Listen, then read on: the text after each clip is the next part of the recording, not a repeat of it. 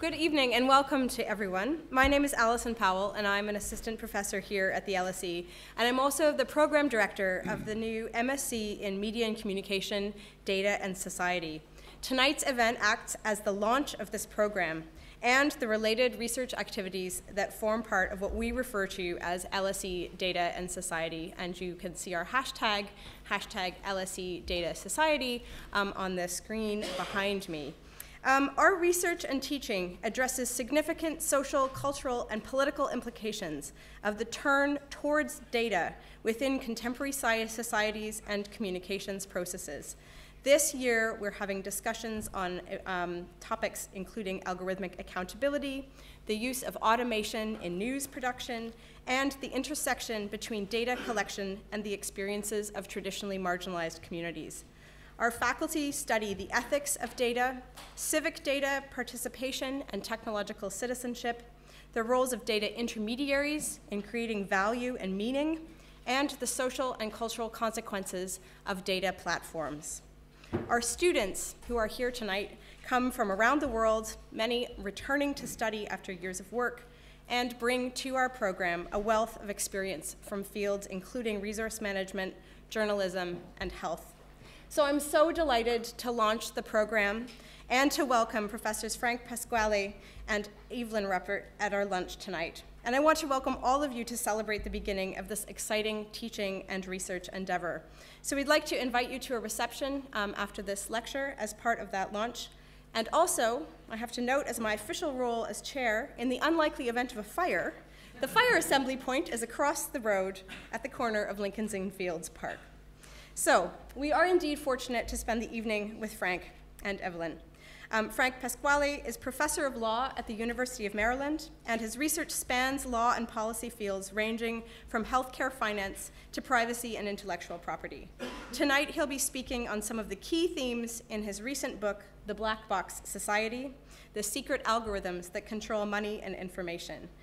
Frank is on the advisory board of the Electronic Privacy Information Center and the Data Competition Institute, and is an expert who gives testimony to many important national and international committees. Evelyn Ruppert is professor of sociology at Goldsmiths, University of London. She's a principal investigator of a 5-year European Research Council funded project called Peopling Europe: How Data Make a People. Evelyn is founding and editor-in-chief of a SAGE open access journal, Big Data and Society, and her book, Being Digital Citizens, written with Engin Aysen, was published in April of 2015. So we'll first hear from Frank with a response from Evelyn, and then I'll open the floor to questions from the audience and aim to finish at 8 o'clock. So I'd just like to turn over to Frank now, and thank you once again for joining us this evening.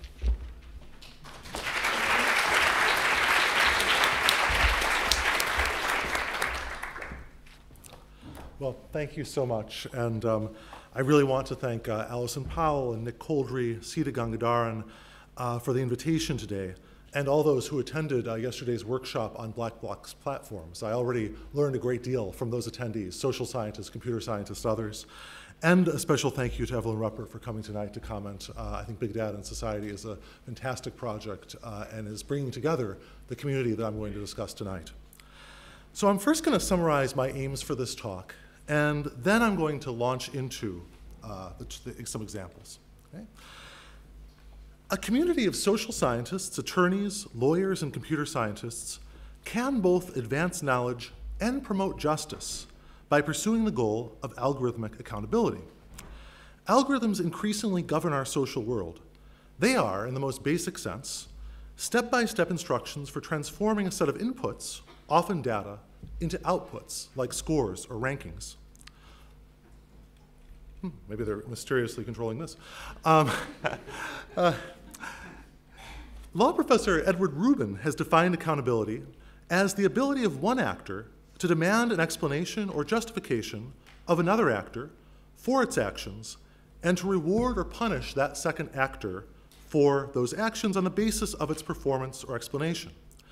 And much of my book, The Black Box Society, described how current processes of accountability often fail because the algorithms behind critical decision-making tools remain black boxed, or the data does, or some combination of those factors.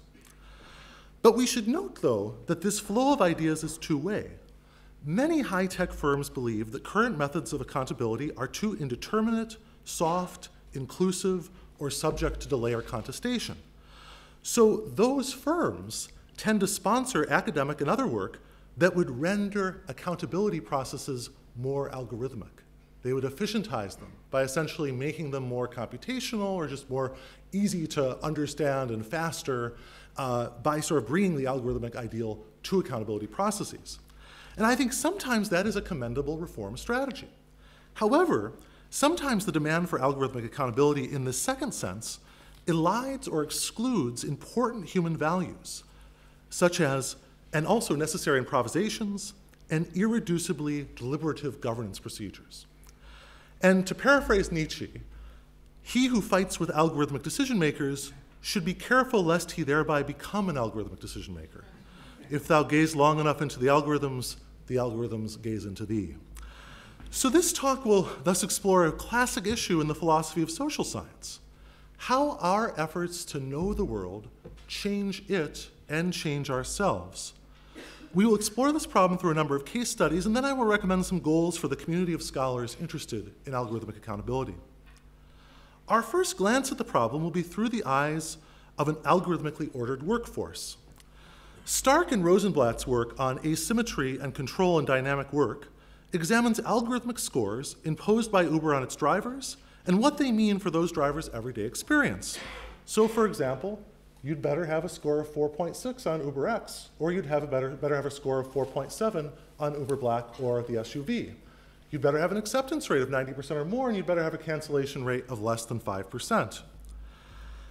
I call this Uber capital in tribute to Forsad and Healy's use of that term in a recent article called Seeing Like the Market, that denote new forms of algorithmic reputation that are becoming a kind of credit or debt, right? If you get sort of a 4.9, maybe you feel like you got money in the bank and you can sort of slide a little bit. If you've got 4.5, you're in debt, right? And you've got to sort of work harder to get a higher score. Now, what does this mean for the average driver? Well, in a recent podcast series called InstaSurfs, a former Uber driver named Mansour gave a chilling description of this new computer-mediated workplace. First, the company tried to persuade him to take a predatory loan to buy a new car. Apparently, a number cruncher deemed him at high risk of defaulting. Second, Uber would never respond in person to him.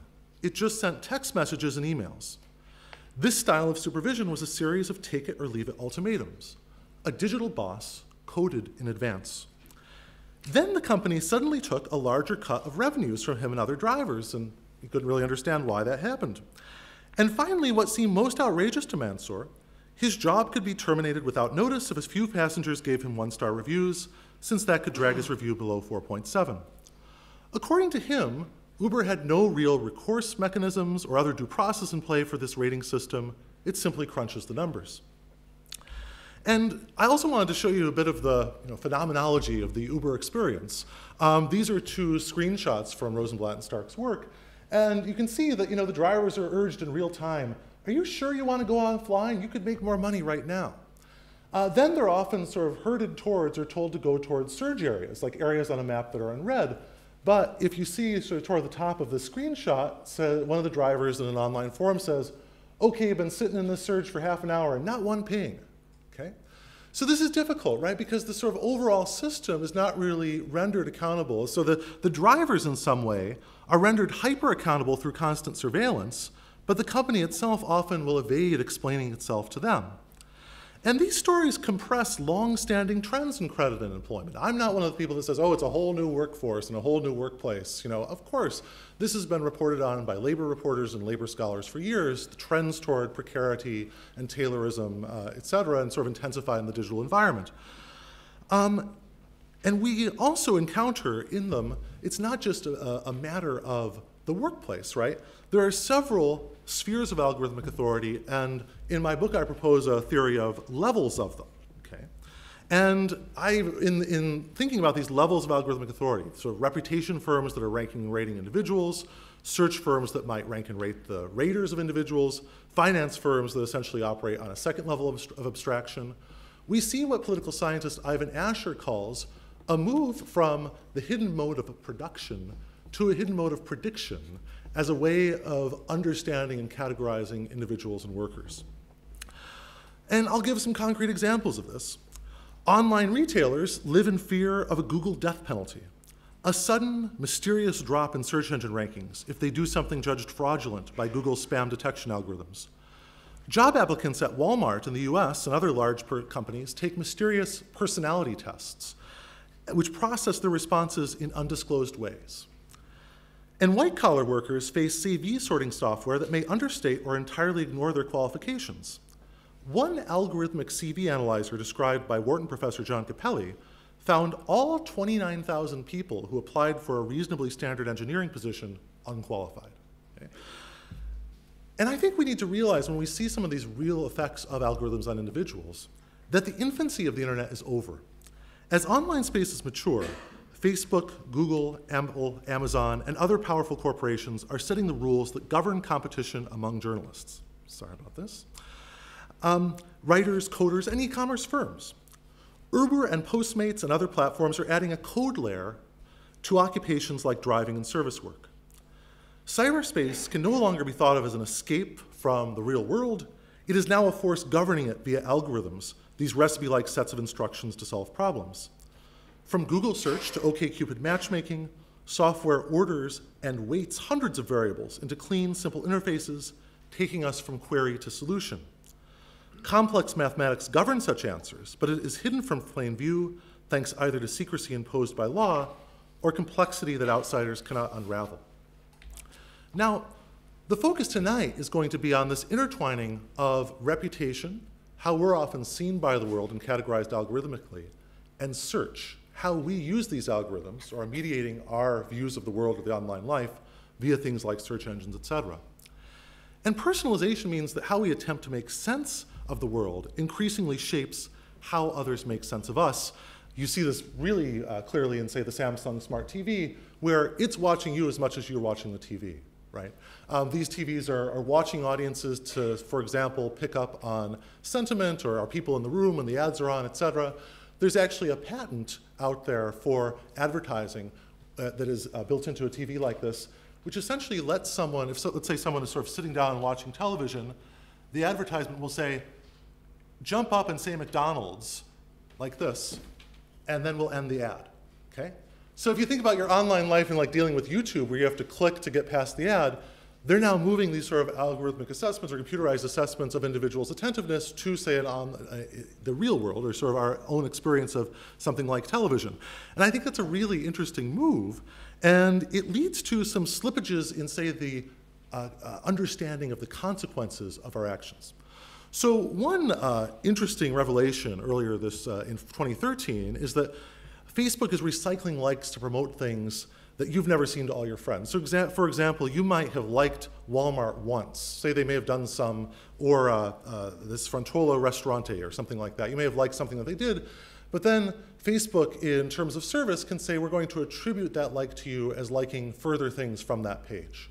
And it can lead to some humorous results. So for example, one woman liked McDonald's once, maybe for the ice cream, but then she finds herself in her picture next to an ad for McNuggets. And she says, you know, this is offensive, I'm a vegetarian, I don't like McNuggets, right? You know, and this is from Christian Sandvig's article, Corrupt Personalization. It's just one small example, but I think it's an interesting example of how, you know, the old-fashioned unfair and deceptive acts and practices laws have a hard time catching up with this type of personalization. And we should have more of a public debate over to what extent should, say, liking one thing lead to an attribution that you like all things coming from that source, or things like that. And this is just the beginning of big questions about data governance. These algorithms are increasingly important because businesses rarely thought of as high-tech have learned the lessons of the internet giant's successes. Following the advice of Jeff Jarvis's What Would Google Do, and by the way, that was a play on a Christian and evangelical text called What Would Jesus Do? So we've got what would Jesus do and then What Would Google Do for a business press. They're collecting data from both workers and customers using algorithmic tools to make decisions to sort the desirable from the disposable. Now, I've given you a really simple example and a really simple attribution, but these types of information flows can be very complex. Okay, so what you're seeing up here is the flow of information that, say, could go from advertisers to publishers via things like agencies, media buying platforms, ad exchanges, ad networks, social sites, etc. And one of the things that this type of data processing and data exchange stresses is our idea of the possibility of individuals being able to keep track of all this, right? If the regulatory model is built on notice and consent of where your data is going, given current practices of online sharing, that makes things very, very difficult, okay? These entities that are involved in this process of brokering attention really lead to galaxies online of different permutations of data and inferences that can be drawn from it. Moreover, these methods are feeding into real interactions. So for example, when you call to complain about something, say at a large firm, say your airline or a rail company or some other complaint to a firm that gives cable television, those companies may be parsing your voice and your credit record simultaneously when you call them to determine whether you match up to ideal customer status or simply waste that can be treated with disdain, right? And you can think, if you've seen the movie Her, you can see how an imagination of how sophisticated this type of algorithmic voice recognition and voice translation can be in terms of reading people's emotions.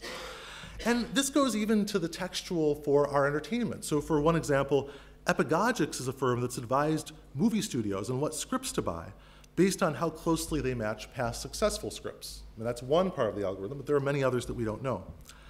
And even winemakers make algorithmic judgments based on statistical analyses of weather and other characteristics of good and bad vintage years. I've even heard that sensors are so cheap now that each vine can have a sensor, okay? Now, of course, for wines, the stakes are not terribly high, right? But when algorithms start affecting critical opportunities for employment, career advancement, health, credit, and education, I believe they deserve much more scrutiny. US hospitals are now using big data-driven systems to determine which patients are high risk, and data far outside traditional health records is informing those determinations. For example, Natasha Singer has looked at hospitals that are using credit card data as one potential way of indicating whether someone is going to be adherent to their discharge regimen or will fail to take the medicines that they've been prescribed. And that marks them out for more interventions. Same thing, by the way, in college campuses. Many US college campuses, when the student comes in to see their professors, the students are given a rating of red, yellow, or green. And just to simplify the rating, it's much better to be green than red, okay? And that even feeds into things like there's a dining hall at a Virginia university that has iris scan technology that you could feed into this as well. And all of that is sort of built into, say, behavioristic models that could be, for some good purposes, but we can also imagine very troubling ends for each of these. For example, Oral Roberts University has recently required its students all to wear Fitbits, ostensibly to keep them healthy, but perhaps also to keep track of where they're going at night, right? And so I think that this sort of thing, I think, is a very troubling, these can be very troubling, these new uses of data. And yet another example I'll give that I think really is important about the asymmetries here is that IBM now uses algorithmic assessment tools to sort employees worldwide on criteria of the employee's cost effectiveness. So you could be a programmer in White Plains, New York, and then one in London, and then one in Bangalore, and all are sort of being sorted along this one system. But note that it spares top managers the same invasive surveillance and ranking. And when one of the top managers was asked about this on a radio program, she said, well, there's just not that many of us. Big data wouldn't be that useful. I don't know, right? And one of the themes I want to emphasize in this talk is that those who take on this pervasive, invasive surveillance role really ought to be willing to critically examine their own role and their own ability to be judged by similar systems. In government, too, algorithmic assessments of dangerousness can lead to longer sentences for convicts or no-fly lists for travelers.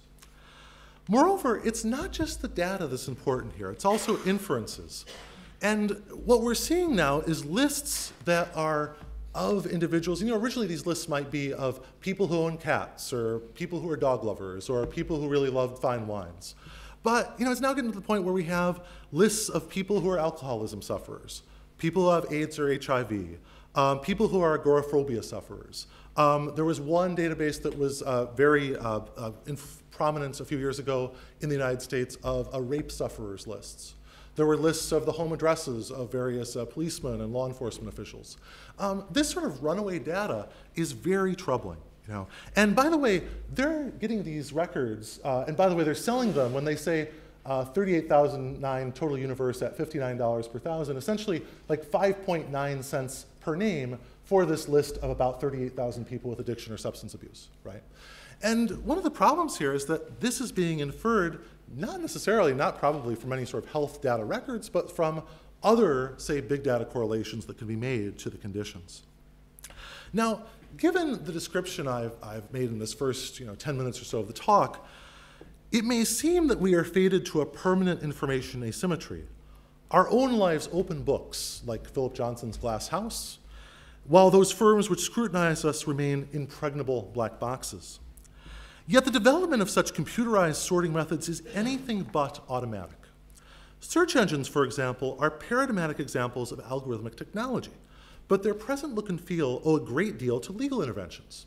For example, thanks to Federal Trade Commission action in 2002, United States consumer protection laws require the separation of advertisements from unpaid/organic content. In a world where media firms are constantly trying to blur the distinction between content and native advertising, that law matters. Now, is it perfectly enforced? No. If you look at the Search Engine Land blog or Marketing Land or the trade press, they're constantly complaining about ways that the search engine companies seem to be skirting around this type of required separation. But at least the law is there, and critically for our purposes, the fact that we have such law creates certain leverage that creates opportunities for social scientists, journalists, and researchers to understand what's going on. Okay? And this is going to be one of the main themes of the talk, that oftentimes it's this very symbiotic relationship between lawyers and social scientists, between social scientists and journalists, all these ways working in different directions to maintain a flow of information about things that could remain black boxes if that were not the case. I also believe that if you look at the EU antitrust competition law inquiry about Google, whatever your view may be as to the merits of the EU's action, you may believe that it is vital to a competitive playing field online, or you may believe that it is a protectionist measure aimed at keeping out US firms. Whatever you believe, you must admit, though, that we would know far less about these large institutions if we did not have these type of legal inquiries going on, and if we did not have certain foundational legal commitments to competition, to fair competition online. These controversies have also given rise to a movement for algorithmic accountability. At Governing Algorithms, a 2013 conference at NYU, a community of scholars and activists coalesced to analyze the outputs of algorithmic processes critically. Like the Access to Knowledge mobilization did in the 2000s, we are turning a spotlight on key social justice issues of the 2010s. Unfortunately, though, some in the business world would prefer to see the work of this community end before it has even started. Spokesmen and lobbyists for insurers, banks, and big business generally believe that key algorithms deserve the ironclad protections of trade secrecy, so they can never be examined, let alone critiqued, by outsiders. But lawyers have faced down such stonewalling before, and I hope they will do so again. Regulators can make data-centric firms more accountable, but first they need to be aware of the many ways that business computation can go wrong. The data used may be inaccurate or inappropriate. Algorithmic modeling or analysis may be biased or incompetent. And the uses of algorithms are still opaque in many critical sectors. For example, we may not even know if our employers are judging us according to secret formula. In fact, however, at each stage of algorithmic decision-making, simple legal reforms can bring basic protections, such as due process and anti-discrimination law, into a computational age. For example, everyone knows how inaccurate credit reports can be and how hard they can be to correct. But credit histories are actually one of the most regulated areas of the data economy, with lots of protection available for the savvy. Far more worrying, from my perspective, is the shady world of thousands of unregulated data brokers who create profiles of people built without their knowledge or their consent, and often without the right to review or even correct them. One casual slur against you could enter into a random database without your knowledge, and then go on to populate hundreds of other digital dossiers purporting to report on your health status, competence, or criminal record. This new digital underground can ruin reputations. One woman was falsely accused of being a meth dealer by a private data broker, and it took years for her to set the record straight, years during which landlords and banks denied her housing and credit. Government databases can be even worse. In the US, for example, tarring innocents with so-called suspicious activity reports, or SARs, And SARs have been issued for something as innocuous as taking a picture of a bridge, okay? Or they can harbor inaccurate arrest records. Both of these problems have beset unlucky citizens for years, and the data gluttony of both state and market actors means that AirStats reports can quickly spread. And what's really terrible about these databases is that the data sharing infrastructure was built such that it could so easily propagate from, say, one center, they're often called fusion centers in the US context, to 60 others, but they didn't build into the architecture the ability to bring that back and to delete it if the one center that did the report found out that was wrong. Now, I believe that this type of data infrastructure, is defective by design. Okay, we have to apply old tort law principles to things like this. If you develop a data infrastructure where you can slur people, and that just travels incredibly rapidly, but there's technical infrastructure available to bring back the slur when we find out it's incorrect, that's very troubling. Future reputation systems must enable the reversal of stigma as fast as they promote its spread. This is not an insoluble problem. Several laws govern the data gathering practices of credit bureaus. Extending and modernizing their protections would build accountability, mechanisms of fairness, and redress into systems currently slapped together with only quick profits, but not reputational integrity in mind. Data collection problems also go beyond inaccuracy. Some data methods are just too invasive to be permitted in a civilized society, perhaps even with people's consent. Even if applicants are so desperate for a job that they will allow themselves to be videotaped in the bathroom as a condition for employment, privacy law ought to stop those bargains. Digital data collection can also cross a line. For example, a former worker at an international wire transfer service claims that she was fired after she disabled an app that enabled the firm to track her location constantly. So imagine that. The boss just says, I just want to know where you are all the time. Huh? Now, we should note that the employer might have business reasons beyond pure voyeurism or creepiness for such tracking. It may find out that employees who are always home by 8 p.m. tend to perform better the next day at work. And in fact, I think there's this book called The Wellness Syndrome that actually says that some hedge funds are experimenting with this. They have sort of biometric markers and ask their traders to report on what they eat and drink each day, and then they correlate what they eat and drink to their returns at work day by day.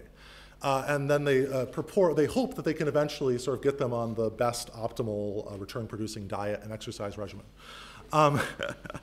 Now, the problem, I think, with these sort of systems, like this APM thing, is that they may then gradually introduce incentives for or even require behavior among its entire workforce. And however much knowledge of every moment of a worker's life may add to the bottom line, a democratic society should resist it. There needs to be some basic division, I believe, between work and non-work life. Now, limits on data collection will frustrate some big data mavens. I mean, there was a talk at the Berkman Center a few years ago that was entitled N equals billions, how the smartphone revolution will upend traditional social science and bring us truth, or something like that, And I think that, and there's many people that really believe in this vision. For example, the CEO of Zest Finance proudly stated that all data is credit data. That is, that predictive analytics can take virtually any scrap of information about a person, analyze whether it corresponds to a characteristic of known to be creditworthy people, and extrapolate accordingly. And this information could be, it works in several directions. It's multidimensional, right? So they might find, for example, that your driving record helps predict your credit score, or your credit score helps predict your driving record. And this leads to whole new questions about what Paul Ohm and Scott Peppett call the discriminatory inferences project of modern big data analysis. They're very concerned about ways this could be misused. Because data like this could even include things like sexual orientation or political views. But even if we knew that supporters of, say, the conservatives, or were more likely to be behind on their bills than, say, supporters of the Greens, is that really something that we trust our banks or credit scorers to know or want them to know? Is it knowledge that they should have? Marriage counseling, for example, may be treated as a signal of impending instability in a relationship.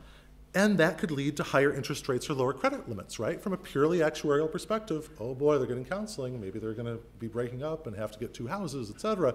And that has actually been used. It's been documented in use by one credit card company, that they would use that as a trigger to raise the credit, to raise the interest rate and lower the credit limit. However, fortunately, that firm has settled a lawsuit for doing that, even though they did not admit wrongdoing in it. But I would go further, and I would say it should not just be a matter of, they got in trouble for not telling people about this being part of the process, but we got to get beyond the sort of transparency mantra and say certain things they shouldn't be doing. Such intimate information shouldn't be monetized. Too many big data mavens aspire to analyze all capturable information, but when their fever dreams of a perfectly known world clash with basic values, they must yield. While most privacy activists focus on the collection issue, the threat posed by reckless, bad, or discriminatory analysis may well be more potent. Consider a likely employment success score that heavily weights an applicant's race, zip code, or present employment. Each of these pieces of data may be innocent or appropriate. For example, there's a firm called Entello that tries to match minority applicants to firms that want more diversity, which is a big problem in Silicon Valley and some other tech hubs. But they should also bear scrutiny. Consider racism first. There's a long and troubling history of discrimination. And extant employment discrimination laws can ban bias and result in heavy penalties. But the problem is that these algorithmic decision-making processes can get around them through what is often called big data proxies. Society abounds with data that are often simple proxies for discrimination, say zip or postal codes, if you know, say, the exact racial composition of the areas, or can end up with the same effect. Consider also a variable that seems on its face less charged: months since last job. Such data could aid employers who favor workers quickly moving from job to job, or it could discriminate against those who need time off to recover from an illness.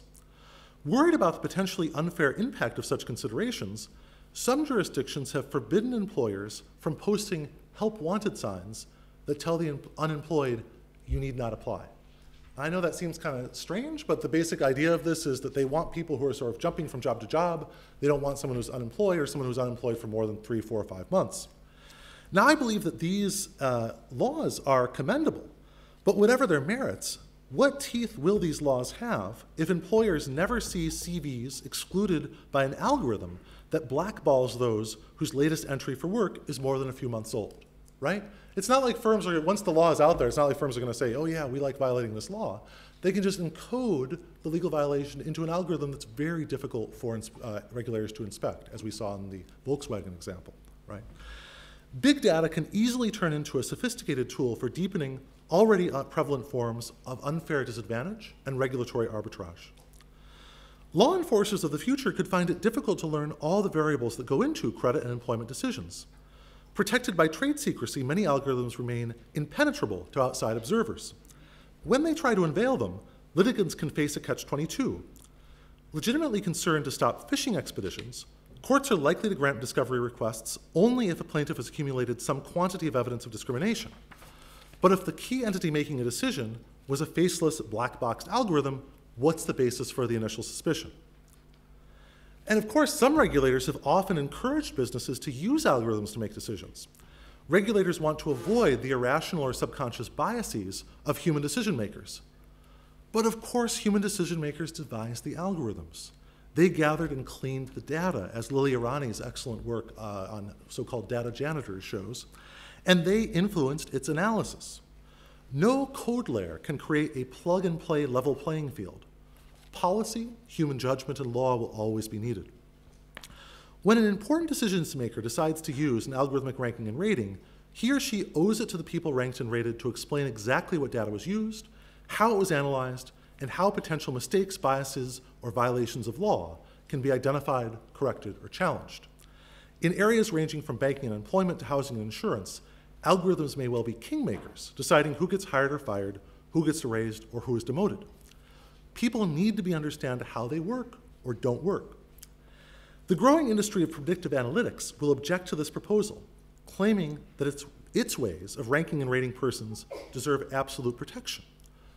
Such intellectual property is well protected under current law, but the government can condition funding on the use or disclosure of the data and methods used by its contractors. And let's face it, modern governments and industrial societies have a lot of contractors.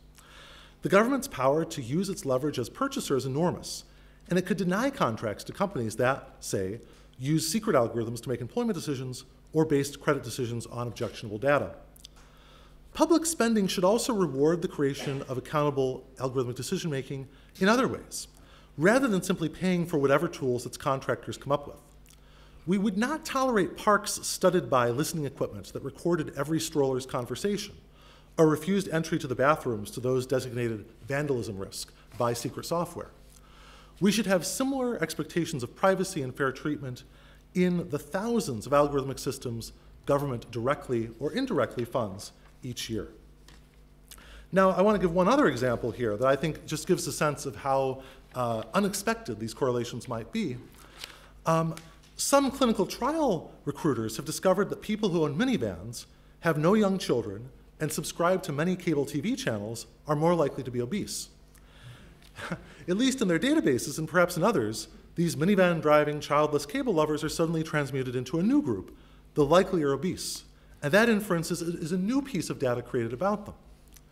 Now, an inference like this may not be worth much on its own, and I would also question all of these just-so stories offered about TV habits, pet ownership, web shopping, et cetera.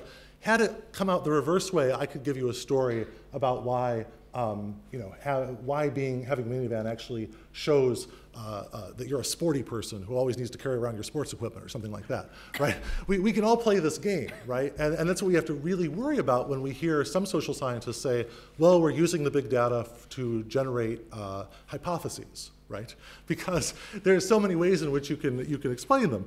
And I think that this is, in these inferences, once these people are so identified, it could easily be combined and recombined with other lists, say of plus-size shoppers, that's a list, or frequent buyers of fast food that solidify the inference. A new algorithm from Facebook instantly classifies individuals in photographs based on body type or posture. The holy grail of algorithmic reputation is the most complete possible database of each individual, unifying credit, telecom, location, retail, and other dozens of data streams into a digital doppelganger of each of us. And we should consider there's a lot of concern now, and in my book, on the consumer side of this, being modeled as a digital doppelganger as a consumer. But the automation debates we're having presently are about the same thing, right? The same thing that bosses are trying to do with workers when they try to robotize or softwareize their work is to keep track of everything the worker does, and then just transmute it into software and say, sorry, a robot's doing your job in the future.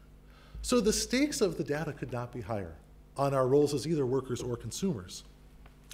Now, however certain they may be about our height or weight or health status, though, it suits the data gatherers to keep these classifications murky. And here I'm going to get into a little bit of legal trickery. A person could, in principle, launch a defamation lawsuit against a data broker that falsely asserted the individual concerned was diabetic. But if the broker instead chooses a fuzzier classification, such as member of a diabetic concerned household, it looks a lot more like an opinion than a fact to courts. Opinions are much harder to prove defamatory. How might you demonstrate beyond a doubt that your household is not in some way diabetic concerned? But the softer classification may lead to exactly the same disadvantageous outcomes as the harder, more factual ones. Similar arbitrage strategies may attract other businesses. For instance, if an employer tells you he is not hiring you because you're diabetic, that, at least in the US, would be clearly illegal under disability law. But what if there is some euphemistic terminology that scores your robustness as an employee? Even if the score is based in part on health-related information, that may be near impossible to prove because candidates almost never know what goes into an employer's decision not to interview them or give them a job. An employer may even claim not to know what's going into the score, right? They may say, we just contracted out to somebody else, and then they have the secret score. And that's a lot of what my book talks about in the finance chapter, is about various entities on Wall Street just saying, well, we haven't really looked that deeply into the securities, but don't worry, our credit rating agencies have, right? And this practice, I believe, of sort of algorithmically outsourcing is very troubling too. When so much anti-discrimination law requires plaintiffs, say in the employment context, to prove an intent to use forbidden classifications, ignorance may be bliss, and it can be bliss in fraud prosecutions as well. It will be much easier to regulate these troubling possibilities before they become widespread endemic business practices. One hopeful sign, I think, is that the EEOC in the United States is considering disputes stemming from employer personality tests, featuring questions that seem to be looking for patterns of thought connected to mental illnesses, but unrelated to bona fide occupational qualifications or performance. Those investigations, I believe, should continue and extend to a growing class of algorithmic assessments of past or likely performance. In some cases, mere disclosure and analysis of algorithmic assessments is not enough to make them fair. Rather, their use may need to be forbidden in certain important contexts. And now I'm going to relatively quickly go through 3 contexts where I am concerned here, okay? So one of them comes in this context of credit scores and history.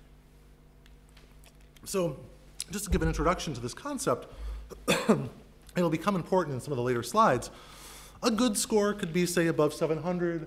A bad score could be, say, 600 or 500 or so, 580. And the history of credit scoring is essentially a history of the credit scorers moving, or the credit bureaus moving from providing histories of individuals to just snapshots of scores of what their credit history is. And this, on some level, made finance much faster, right? You can just go into a bank, show your score, and get some sort of credit there. But what I want us to really pay attention to, though, is that these systems gain legitimacy via a rhetoric of moralization that can be entirely misleading, okay?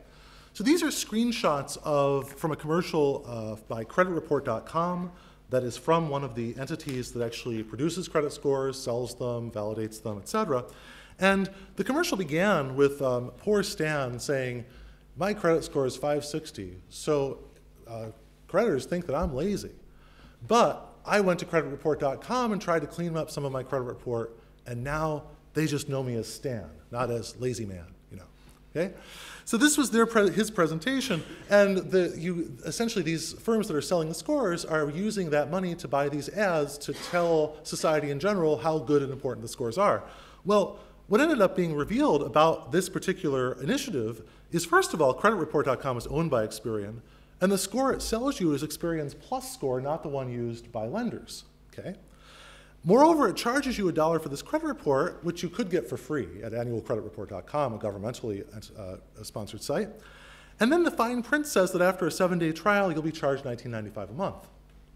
So what you see here is some people who say might have credit problems, they're drawn into this logic of trying to make a better name for themselves, but having that extra hit of $19.95 a month is really going to hurt them. Okay?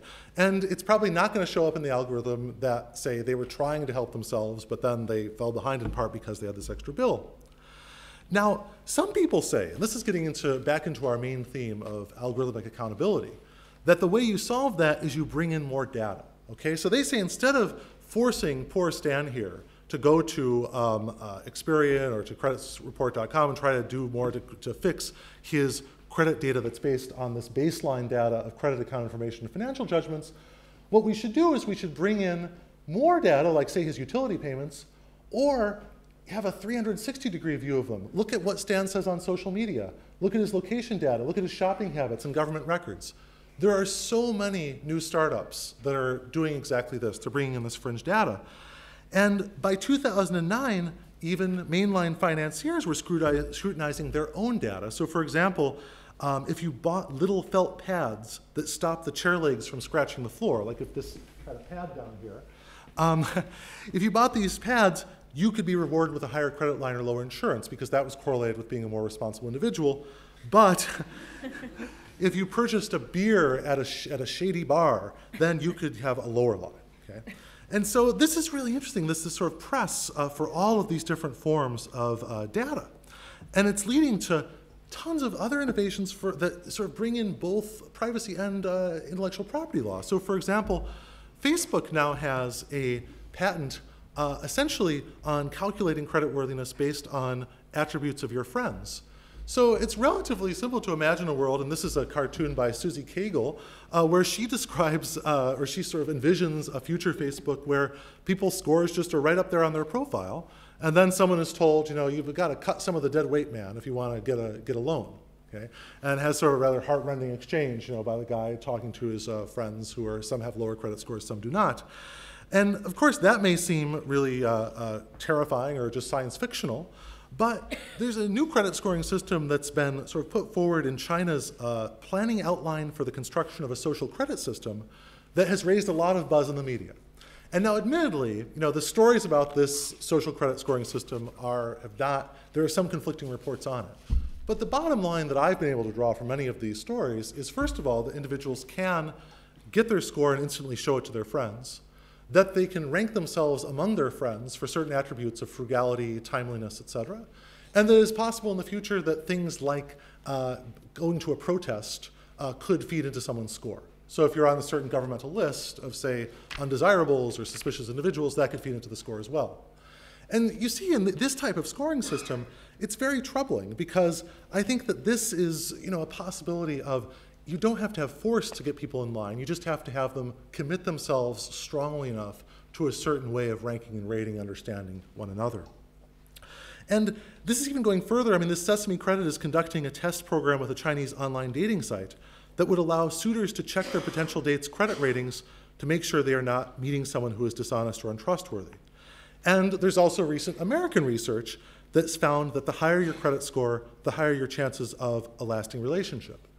But the problem, again, in so much of this effort to make algorithmic scoring and ranking is there isn't enough critical thought about causation or self-fulfilling prophecies or other aspects of these findings. And I think that's really troubling, and you can imagine even further, a little bit further in the future, a service like this could be integrated into a new iteration of Google Glass, replacing 20th century beer goggles with the pristine clarity of credit score microscopes. So my concern here is that I really believe that we're going to see, in response to, say, the unfairness in Stan's case or concerns about old line credit scoring, two different approaches. We're going to see some saying, let's make accountability more algorithmic by, say, adding in more data and, say, adding more user consent procedures, but overall keeping the same thing going. But I believe that, at least in some of the situations that I've brought up tonight, we should have a serious public discussion about requiring either public scoring methods, so we all understand the score, or stopping certain scoring methods that can be deeply troubling or disciplinary, or requiring case-by-case disputes over the scoring or interpretation of data. I think any of those approaches should be part of our repertoire of responses to this new algorithmic reality. Now, very quickly, and I'll be posting this later. This is just sort of the credit scoring, as you can see in the upper middle corner, is just part of a number of projects I've been working on, looking at these scores in the law enforcement, finance, and medical context, focusing in particular on either inaccurate and inappropriate data, biased or improper modeling, and opaque or inappropriate uses of algorithms. And through these 8 or so projects, I've tried to paint a picture of essentially very deeply troubling non-accountability systems in each of those zones. Now, moving on a little bit further, let's talk a bit about the right to be forgotten. And European Union regulators here are trying to ensure that irrelevant, outdated, or prejudicial material does not haunt individuals' name search results. And I believe this is a really critical task in an era when so many prospective employers Google those whom they are considering for a job. The EU has also spurred search engines to take human dignity into account by, for example, approving the request of a victim of physical assault who asked for results describing the assault to be removed from queries against her name. Now, of course, there's a lot of pushback against the right to be forgotten, right? You hear some concerns that say public figures are going to erase discreditable things about them. But if you look at this initial list compiled by Julia Powell's of the left-hand side is those who had delisted results, the right-hand side is rejections. At least from this initial sample, I think that there's a lot creditable to be found here, right? There's a lot of attention to, say, victims or people whose medical history gets online, and there's not so much protection or no protection at all for public figures or those who've done grave crimes. And what I believe this shows is that internet firms can be held legally responsible to prevent, say, high-profile publicity republication of, say, breached psychiatric records. I think we're going to see several situations in the future where there's going to be data breaches, particularly of very sensitive information. It's going to get republished, and we have to be able to have a reality where the entities that are organizing and ordering our online reputation have some responsibility for not permanently dominating our reputation with, say, one particular piece of information that may not even be true, or if true, for example, in the case of medical records, may be inappropriate or problematic to be so salient. Now, I want to give one final example, though, according to the theme of the talk, on this theme of algorithmic accountability. One issue here is, you might notice on the right-hand column, that many people who are rejected in their efforts are, say, politicians or media professionals or those who have already a very high profile. Now, this question of the public figure leads to the great controversy over who's a public figure, right? who gets to take full protection of this, takes the full protection of the right to be forgotten, and who's just going to be treated as a public figure? Well, we could, say, use something like clout scores to determine this. And you can see, I give 2 clout scores here. This is an algorithmic entity that tries to rate people's social media presence. The highest score is held by Barack Obama right now. But watch out, I think Justin Bieber can overtake him by 2018.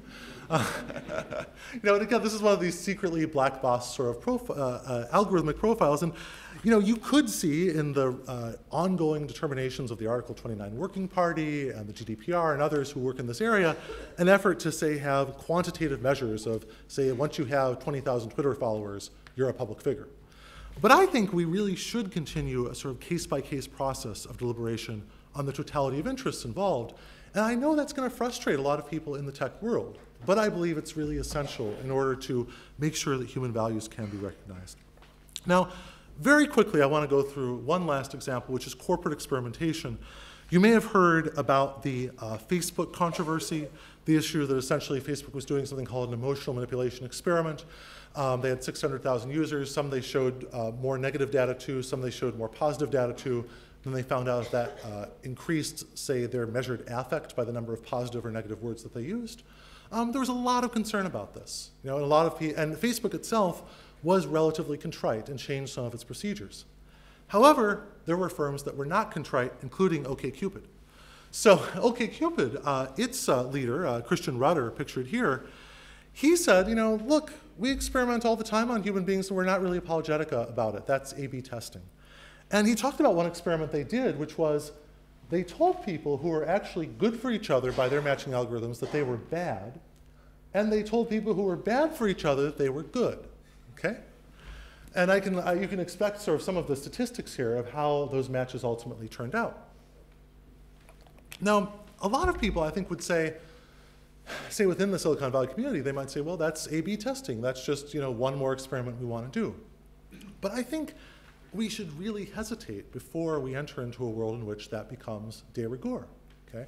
And the reason why I think that is because there are excellent legal protections for things like human subjects research in a university context, and at least in my state, in the general research context, where people are supposed to have informed consent. And this is a letter from 2 of my colleagues. It's available online, James Groman and Leslie Henry, who complained to the Attorney General of Maryland about exactly this issue, about essentially trying to get some form of informed consent from users. And one other thing I would say is that even if you don't like the informed consent model for this type of experimentation, we should at least think about, wow, what if the company knew that certain people had certain psychological profiles where they could be unduly hurt by exposure to certain types of stimuli? Should they take that into account? Are there other forms of responsibility that could be taken into account? I think that's critical. Now, Facebook responding said, no, we really don't think there's a problem here. And my colleagues are still rating on sort of legal responses within the state. But I do think that this is a really critical issue in the future of corporate experimentation, and we have to think more deeply about it. Another issue we have to think about is governance. So, for example, recently, Tinder's desirability algorithm came into the news, and there was a great interview with the CEO of Tinder where they talked about all the factors that could come into how someone could be ranked desirable or not. But commentators said, a lot of firms, especially yours, appear to be pretty male-dominated. Are there many women's voices about this desirability algorithm? And I'm waiting to hear back. But this seems to be an issue in an area where you would want to have some baseline level of sort of representation, and I think the governance here is key. I also want to leave you with an idea about the importance of critical theory and the importance of artistic responses to these types of dilemmas that we're seeing. Okay. So, for example, on the left here, you see an artwork, actually, that is essentially models, it's called Tinder, and it has a picture of the Tinder screen. And the artists here have essentially presented the model user of the app as one continually engaged with it, continually swiping right, okay? But their presentation of the swiper as a piece of inert meat, that should alert us to beware of easy importation of natural science methods into human affairs, right? There are places where we as human beings expect to be modeled as or treated differently than the natural world. And I think we see this concern also in Bernard Harcourt's book, Exposed, where he has a theory of surveillance, I think it's a wonderful theory of surveillance, as a shaping or conditioning mechanism. And that brings up yet again these problems of self-fulfilling prophecies and algorithmic methods that create rather than respond to the users and to reality.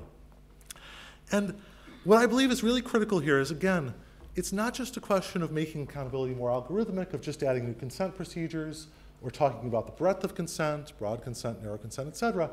It really is about having some level of independent advising or control or governance and bringing some diversity of voices into that. I think that that is critical to the future of algorithmic accountability. Now, I'll close with just a blurb or a pitch for my own conference that's coming up on this, this idea, which is that in April, we're going to be doing at Yale Law School a conference called Unlocking the Black Box, the Promise and Limits of Algorithmic Accountability in the Professions. And our idea is essentially that many professions, law, medicine, journalism, that one of the main goals of these professions is going to be generating, maintaining, monitoring algorithmic accountability in these various fields. Now, of course, the opposite view is also out there. I think if you look at, say, the Suskins' recent book on the future of the professions, they would say essentially, you know, we need to render the professions themselves are not accountable enough and can only be made so by being made more algorithmic. What we're trying to do at this conference is to explore the other side, to see if we're a role for professions. And I believe that researchers now, and this is also from the Algorithms and Accountability Conference, there was at NYU back in 2015, there was also another one in 2013, wonderful resources from there available online. I believe that this really shows, this academic community at all of these conferences show that we have to go beyond big firms' game of musical expertise. A lot of the lawyers of these firms, they say to activist lawyers, hey, you guys don't understand the code. But when coders object, they are told, you don't understand the law. And then economists and sociologists and ethicists hear variations on both of these stonewalling stances. In truth, for all of the examples I've given tonight, it took a combination of computational, legal, and social scientific skills to unearth each of these examples. Collaboration among experts in different fields is likely to yield even more important work. We hope to see journalists teaming up with computer programmers and, say, lawyers with FOIA requests to expose new privacy-violating technologies of data collection and to push regulators to crack down on the worst offenders. The world is full of these algorithmically driven decisions. One errant or discriminatory piece of information can wreck someone's employment or credit prospects. So it is vital that citizens be empowered to see and regulate the digital dossiers of business giants and government agencies. And even if one believes that no information should be deleted, that every slip and mistake anyone made should be on a permanent record forever, that still leaves important decisions to be made about the processing of data, its sharing, its use. Algorithms can be made more accountable, respecting rights of fairness and dignity. The challenge is not only, or even mainly technical, but political and social. Law can empower researchers to understand these firms rather than simply serving them. Researchers and journalists can alert lawyers to novel problems meriting innovative regulatory responses. Computer scientists can test the technical feasibility of proposed accountability mechanisms. Working together, we can find a proper balance between efforts to make accountability processes more efficient and algorithmic, and initiatives to either cabin algorithmic decision-making or complement it with more deliberative, improvisational, or juridical processes. Striking this balance will be critical to the maintenance of the rule of law and democracy, rather than what John Danaher calls algocracy in the 21st century. Thank you.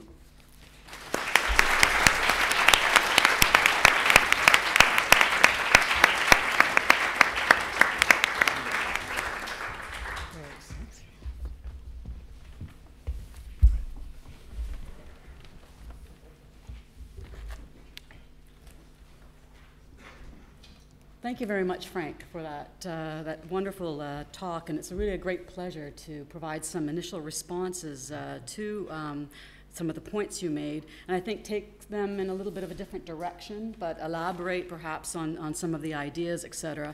And especially in relation to how I first came across Frank's work was through the journal, and it was through people writing about it.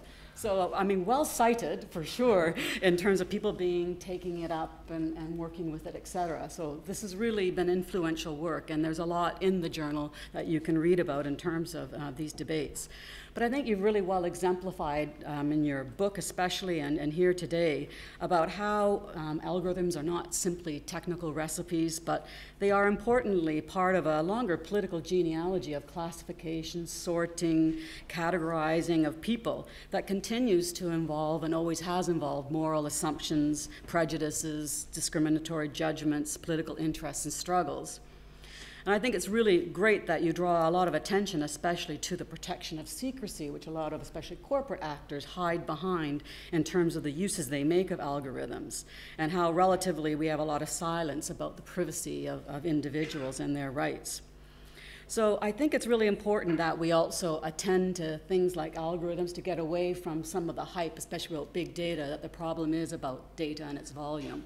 But here we put the importance onto the analytics and what is done with data as being really critical and creating these pernicious effects. And I think you've given a good set of examples and case studies, which is really wonderful, and that's what law does so well. We got good case studies from law showing and exemplifying, you know, the kinds of uses that he's talking about.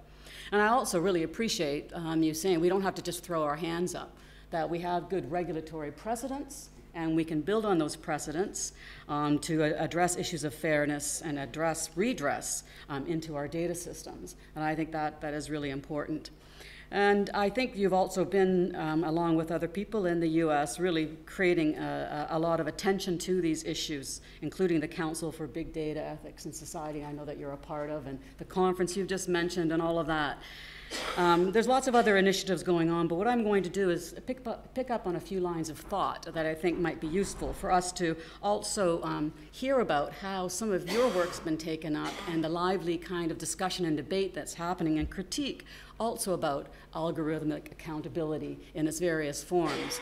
Because this is kind of a thing in the making, and it's a great moment to really also be critical and hear different voices about the promises and pitfalls of this. Certainly, there's no dearth of talk about algorithms. We've got meetings, events. I've got so many journal articles now and projects, I can't keep up with them. And it was very interesting recently at an event on algorithms, which I organized, and I'm part of all this talk about algorithms, where Adrian Mackenzie of Lancaster University offered that the attention on algorithms today perhaps has replaced discourse or language, which in the 1980s was the governmental thing that we ought to be worried about. And perhaps now our post-structuralist studies of power and knowledge are moving away from discourse and now moving to the algorithm as that organizing principle of governing ourselves and others. Especially inspired by Foucault, for those who study discourse, we look at how it forms what is sayable, what's knowable, what's powerful, and how we're governed, how that makes up the problematizations, the rationalities, the logics, and the solutions that come to shape our lives. So whether it's rationalities and judgments that underpin classifications and put people into categories, or how the design of urban spaces are thought, power is basically, in that understanding, you know, bound up with what is said and known and done. And so we were asking, are algorithms the new discourses that are doing this work, that are sorting and organizing lives? Are the designers of algorithms now the dominant actors who are forming what is knowable and powerful?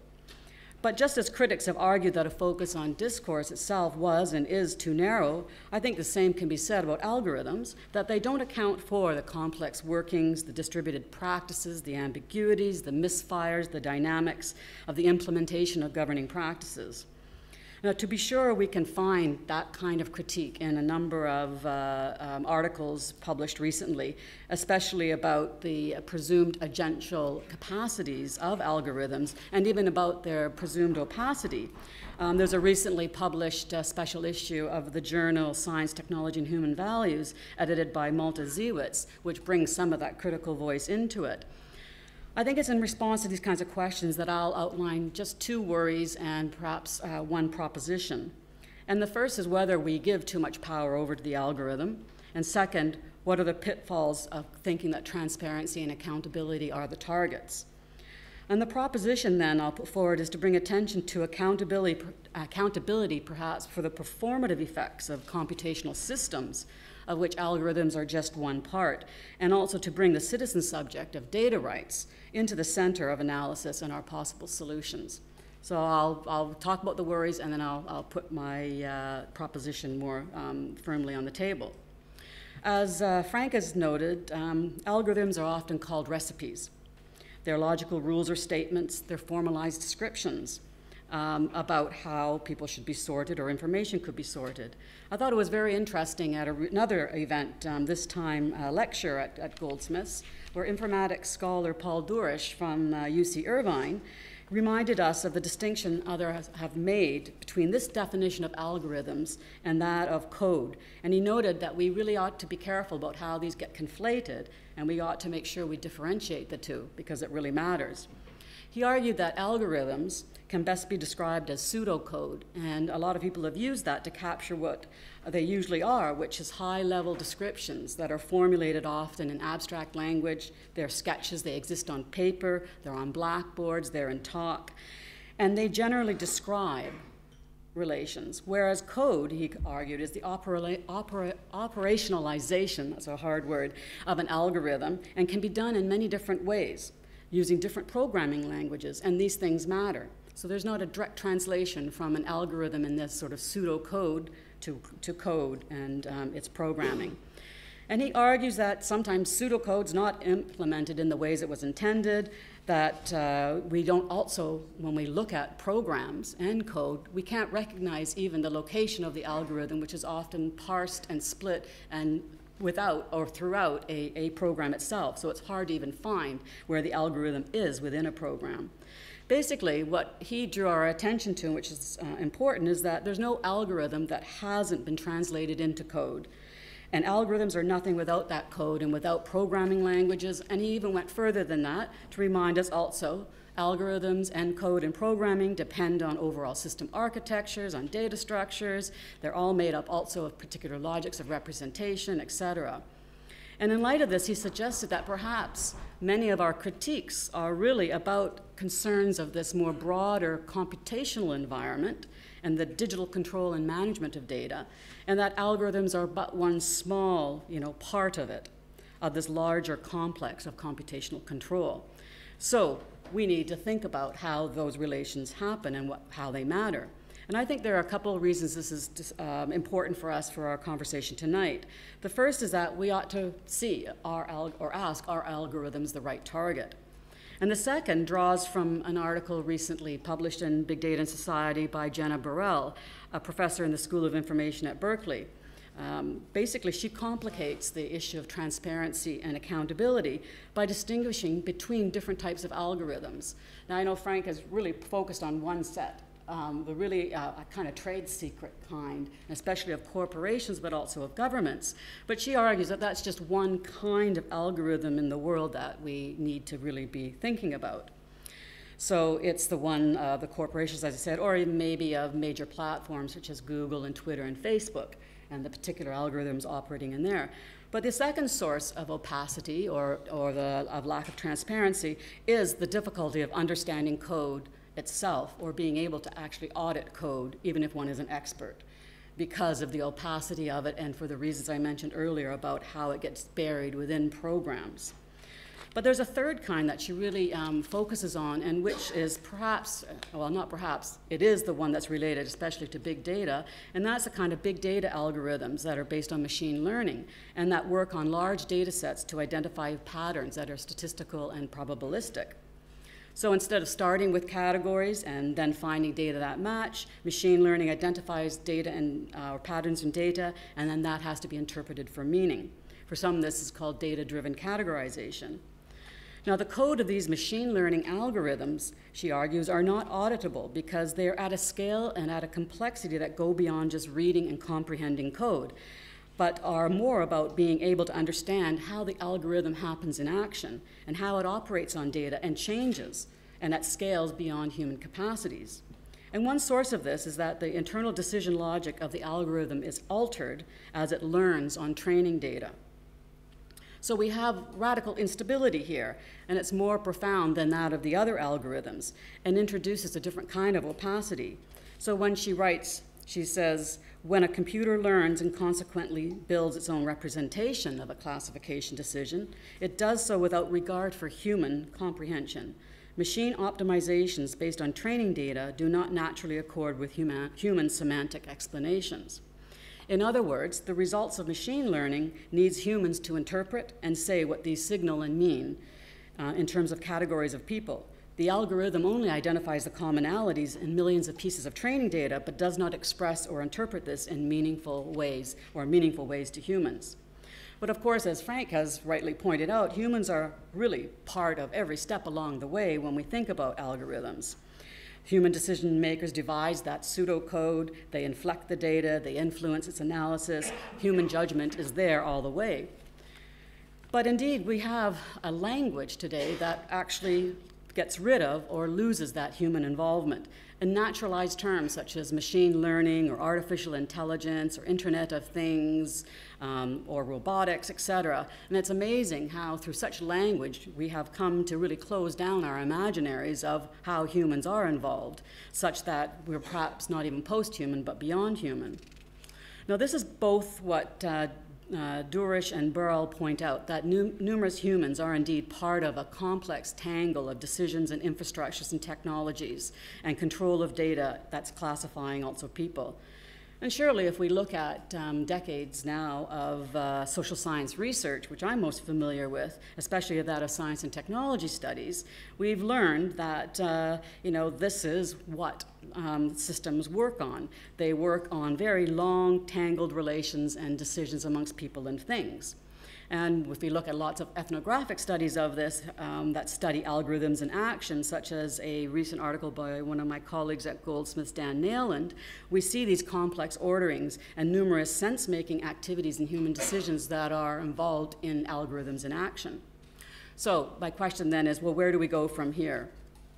And I'd like to offer first a different concern about openness, which, like algorithms, is a big, major focus of attention today.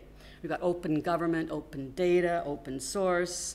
Open now is the answer not only to accountability, but various problems of democracy.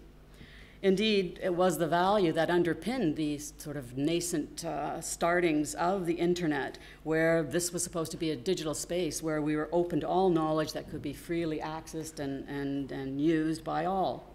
But of course, we know that's not what has happened. So perhaps we need to question first our will to transparency more generally, and also how in our particular moment that will is being transformed. One way that I have looked at it comes from anthropologist Marilyn Strathern, who has warned about what she calls the tyranny of transparency, especially in relation to audit cultures. And for this reason, I think it's kind of useful to consider. She's argued that transparency is the promise that everything can be made visible. The problem is that there will always be more realities to uncover, more things to make visible, to make explicit. And what happens by making things visible is we tend to make the implicit go away or not a problem, erasing the implicit through the search for the explicit and making it transparent. Furthermore, she argues because visibility is presumably about gaining trust in algorithms, in rankings, etc., in the first instance, it implies there must have been lack of trust to start with, that we need to do this, that we need to make things transparent. But ironically, she argues that in our attempt to make things transparent and to gain that trust, we actually end up potentially undermining that trust. And this is in part due to the fact that expert systems, and I quote, cannot be made fully transparent simply because there is no substitute for the kind of experiential and implicit knowledge crucial to expertise, and which involves the trust of practitioners, unquote. Transparency thus undermines the trust that is necessary for expert systems to function, and instead, according to her, we get into a language of accountability. So in calls for the openness of algorithms, and perhaps their broader computational arrangements, we potentially elide these fundamental questions and perhaps do not address what is at issue. An alternative that Burrell flags is that of the external audit proposed by Sandvig, who Mark mentioned. And he has argued that transparency is also a dead end, And instead, he has advocated what he calls auditability. That is the auditing of outputs and what algorithms do, rather than the opening up of a black box as the holy grail that will solve our problems, or even auditing code. I think this can be described as attending to the performative effects of what is executed, what is enacted by algorithms, and their broader socio-technical arrangements. Might we then be better positioned to focus on those effects and ask those kind of ontological questions that we like to in the social sciences about the classifications and subject positions that are enacted, that are made more real, the possibilities that are opened up and closed when data is generated, analyzed, and interpreted? Is this then the site of responsibility, of answerability and accountability, of what one does with data and analytics? What are the consequences of one's own actions? And of course, we would also have to consider that those kind of performative effects are quite different for those different kinds of algorithms that I outlined and summarized at the beginning. So for example, the effects of social sorting through machine learning algorithms can lead to exclusions and forms of experience discrimination. But let's compare that to platforms that ever more filter and rank the visibility of and access to certain kinds of knowledge, or the closing of choices through the narrowing or channeling of what is visible, recommended, and accessible, based on assumptions about who we are, what we want, and the resultant challenging of our desires, interests, our opportunities, and our worlds. In respect of these questions, instead of looking to expert solutions such as either code audits or educating subjects, which some people also advocate, like teach people code and let them figure it out for themselves, I would like to bring data subjects actively into the center and in relation to the role that they are engaged in the very constitution of data and their demands for rights over that data, its generation, its circulation, and uses through not only what they say, but what they do. Now, politically, we have a lot of calls for that look at data rights as a center or a central expression of rights. And we have lots of examples. We have charters, we've got legal initiatives, we've even maybe get a EU general data protection regulation one day. But people are exercising and demanding those rights through not only what they say, but also claiming those rights actively through what they do. They're not simply accepting search engine or trending algorithms and their results, but are optimizing, gaming them, ignoring them, contesting or playing with them, doing their own blocking and filtering, and their own encryption of communications, creating multiple identities, deploying bots, and so on. I think through these acts, they are asserting their rights to privacy, anonymity, evasion, or to the data representations about them. In other words, we can think of data as a really complex play of diverse subjectivities and power relations between people and things that have varying mixes of their obedience or their submission or even their subversion of them. So if we're looking at algorithms in action, can we also look at human subjects in action and understand that action also better? And I think it's those kinds of power questions that are absent from accounts by Durish and Burrell of how embodied subjects are acting, and in doing so are part of the making of data and also part of the claim to rights. I think if we ignore this, we risk really naturalizing data as a simple reading off or representation or reflection of passive subjects, and that what is really at stake is its accuracy. Instead, we can highlight the alternatives that citizen subjects are performing. So here, I've pointed to two definitions or notions of citizens as active, as both claimants of their data rights, but also as part of the very making of the data that apparently is about them. So how might, for example, new regimes of consent extend beyond mere data collection, anonymization, and privacy, or data sharing with third parties, to include consent to the uses, analyses, and applications of that data, including the right to be informed about such uses? Can we really imagine citizen subjects having the right to say yes to anonymized data collection and yes to data sharing, but only consent to research by particular organizations or for particular purposes? Or, as demanded in response to the recent UK healthcare data proposals and their pulling out, a consent opt-in provision rather than an opt-out one. Opting in for data by default, but opting out as not being the default position. And for data which they do give consent for collection and sharing, can we imagine this is not being done by those, I like the term shady data brokers that you use, but perhaps through the model of blockchain, which was first used as the ledger for Bitcoin and as proposed by Sandy Pentland. Through such a model, could we have private data being stored, shared, and analyzed without ever being fully revealed to any party? So I really don't know the answer. These are some suggestions, but I think a good strategy is first to critically think about what our object is, our target, and to think about measures that can support active citizens in exercising their digital and right claims. So a lot of questions, and I know we have just tested and pointed to some answers, but I think this is a really worthy debate, and I'm really glad to have joined you here tonight to add some comments and to join you in discussing this. So thank you very much.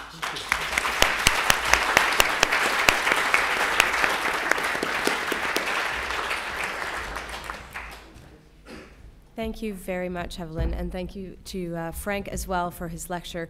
And I think you've both articulated some of the questions that are really at the core of our project in LSE Data and Society. These questions about governance, these questions about citizenship, questions about participation, and of course, the sort of lively experience of being human and being a subject and forming a society. We've got a few minutes for questions, and then we'll have a reception outside. I'm going to collect 3 questions at a time so we can kind of hear more voices from the floor. I've got one here to start. Okay, one in the blue in the middle, and black on the end. And that'll be our first group of 3 questions, and then I'll move on from there. Hi, I'm Michael Veal. I'm a PhD researcher between UCL Steep and computer science, studying how we can investigate machine learning that makes decisions. Now, I think, as Evelyn said, algorithms are really interpretable only in a vague sense when they learn from data. Even for experts and designers, we can't get these insights out of them. They're also moving very fast. They're learning from situations and creating feedback effects, especially when they make decisions on the same environments they read the data from. Legal systems are going to have to work a lot more with computer scientists, for example. They're going to have to work a lot more with technical experts in this area and work a lot faster. What kind of role does the law have in governance innovations in this area, and what could they perhaps be at that speed? Okay, great. Question on governance innovations and collaboration across disciplines. Hi, thank you. I am curious to know if there can be a bifurcation in which some people that don't like the idea of their privacy being culled or gotten around and having algorithms do things they don't like, or maybe they just don't like the idea that they can go in a separate direction, like a way to take away the consent and still allow people that say, actually, this is a good thing. I'm going to get better deals on my car insurance, better deals on lots of things in life if I reveal my information, and allow those people to do that. Can we have 2 different groups of people at the same time? Okay, so that's a question about doing a kind of division between selling data and valuing data. Is Black? No, behind. You had the question, yeah? Hiya, I'm Saskia. I graduated from the department a couple of years ago.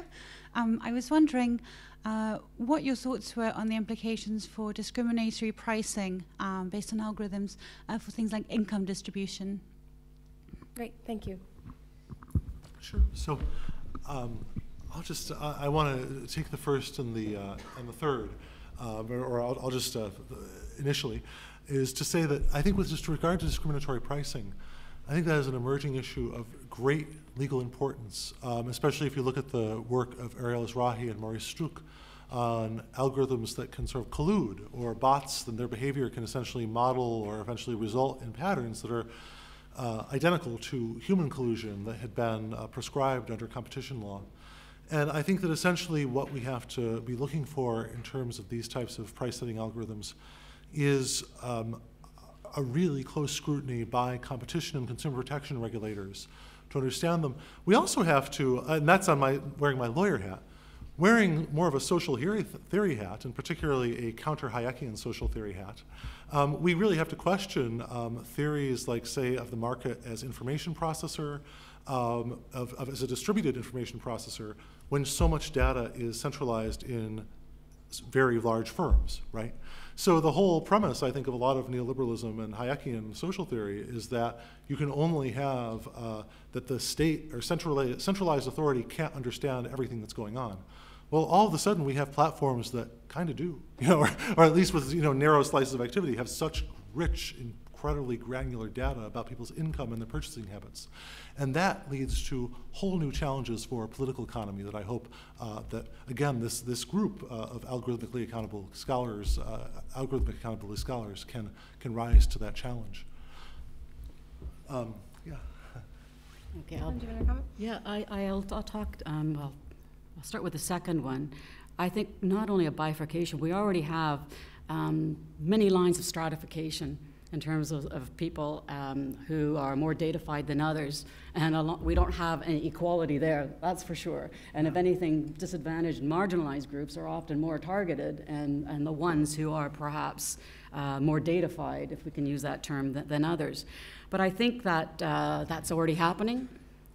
Different consent rules would certainly potentially add to that, but I like the point you made about consenting to sharing your data, and maybe not only just for individualistic purposes such as getting access to some services, but I think a lot of us would like to donate our data for scientific purposes and for other very good purposes, especially in the field of health. And I think this is why perhaps the blockchain example is one way of being able to donate your data to this very secure environment where one could entrust not a broker, but a trustworthy organization where that identity and privacy is secured, but would want, let's say, your DNA used for research.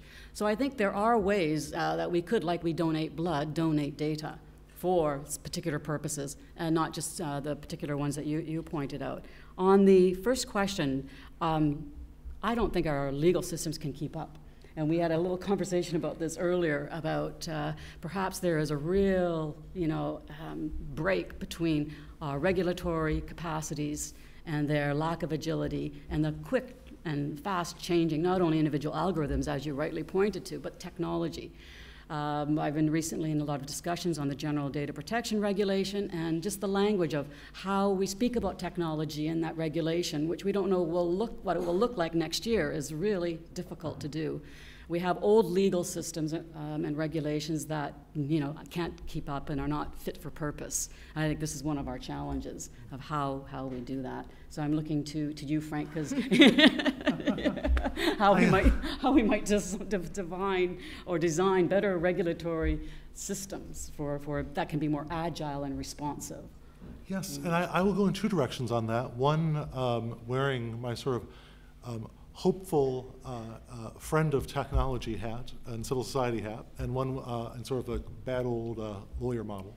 And I think that in terms of, I believe that there's a group called opencorporates.gov, which has tried to lend its expertise to financial regulators in order to understand the immense complexity of, say, exotic derivatives contracts and intersystemic linkages between, or systemic risk caused by interfirm linkages. And unfortunately, some regulators have refused their help. And I think we need to see new partnerships between civil society institutions and regulators in order to understand the new information environment. Now, wearing my more classical lawyer hat, I found a lot of hope in the aspects of the GDPR or other data protection laws that are talking about much larger fines for companies that violate the law. Because I think that once you talk about a 2, 3, 4% global turnover fine, then you get firms to pay attention. So I think a combination of that approach might help. I have an article from 2010 in the Northwestern Law Review that talks about US experiments with this civil society agency cooperation. I can post that as well. So, yeah. Okay, great. Another group of questions. We have Sonia over there in the middle here with the blue shirt, and way at the back on the edge in a blue-green check shirt. Color code.